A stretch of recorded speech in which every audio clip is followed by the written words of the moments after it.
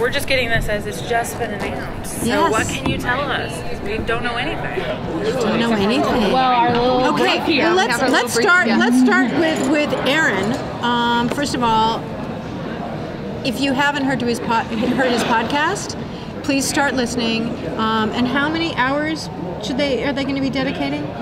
Well, there's 44 episodes. But they're about a half an hour. Roughly a half an hour, so... It's not that bad. You can jump in, and if you have no children and no life, you can binge for a weekend and you're done, right?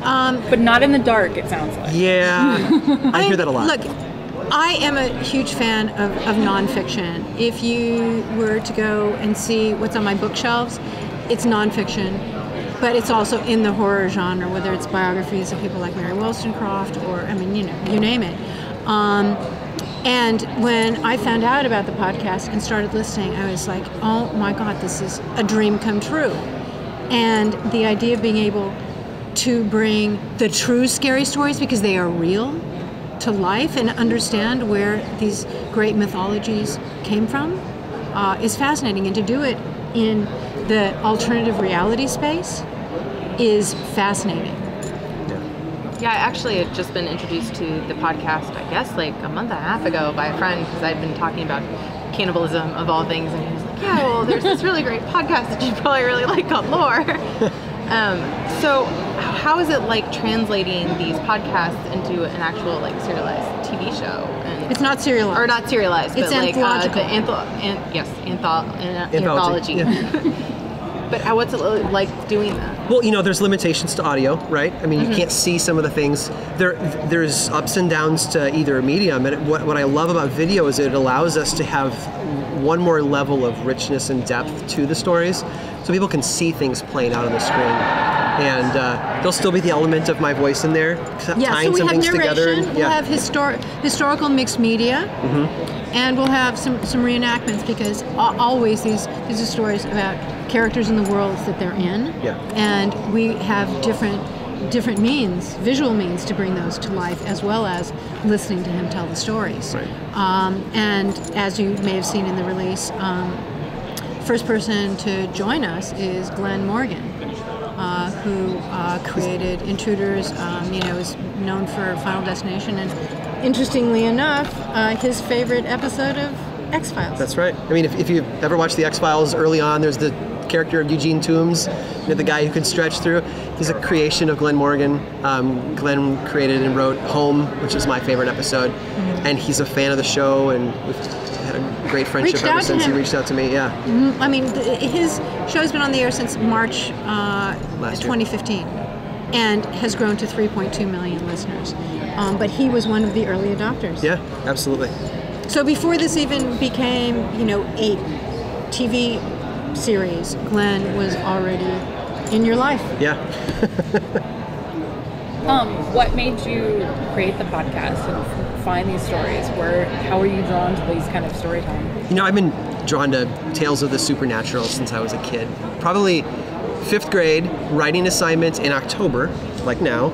The teacher wanted us to write a short story for penmanship, I always heard chicken scratch when I was growing up, and so we had to work on our penmanship. And I chose to write about a haunted graveyard where they were now selling pumpkins, and the pumpkins had bones in them. It was a kid's story. I was in 5th grade, but I've always loved it ever since. The X-Files fed that when I was in college. And I was writing supernatural novels for a while, and a lot of the research material just never made it into the books, so I filed it all away. And there's some great stuff in there, things I wanted to share with people, things that really happened. And through a series of unfortunate events, it turned into a podcast, and fortunate events, I suppose. And here we are, yeah. I mean, there was literally a moment, you hear about these, where the file was being hovered over the trash can, right, where I almost threw it away, and instead I tried audio. And here I am. And he's been doing this as a one-man band.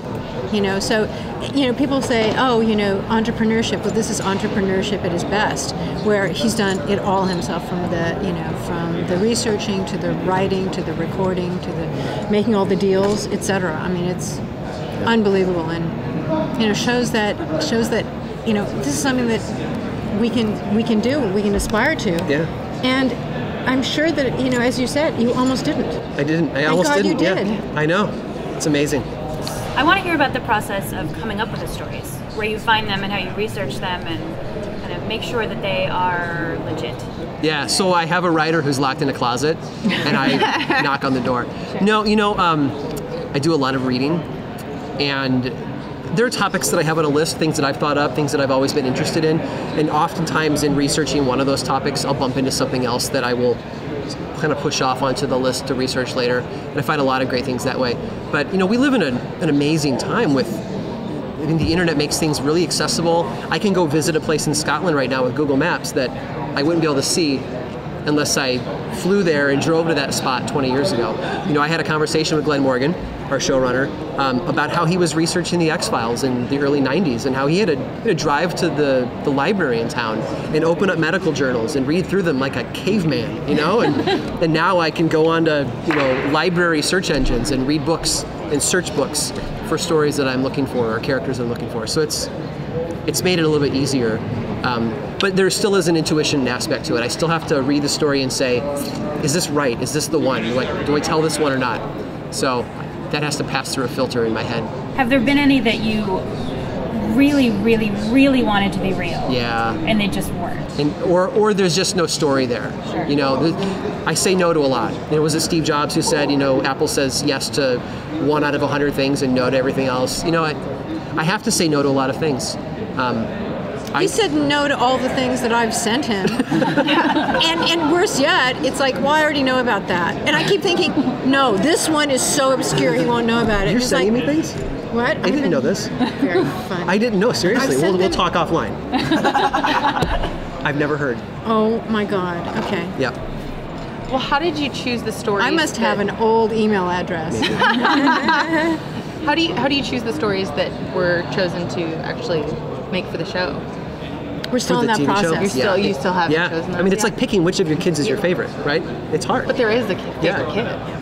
I'm an only child. and I have an only child, so thank God. Glenn literally just joined us, so it's going to be a communal process. Yeah. And we're also going to bring on someone from the documentary world, because that is going to that component is so important, because we are in the unscripted alternative side. This is truth, and we want to do something that hasn't been seen on well, in this case, streaming or TV before. Yeah. Were there any stories when you were doing the podcast that you wanted to do but just didn't necessarily work in only audio format that you're excited to explore now? I don't know that I've bumped into anything like that yet. I mean, that's the power of story to some degree, is that it works on the page, it works in the ear, and it works in your eyes, and it works in different ways in each format.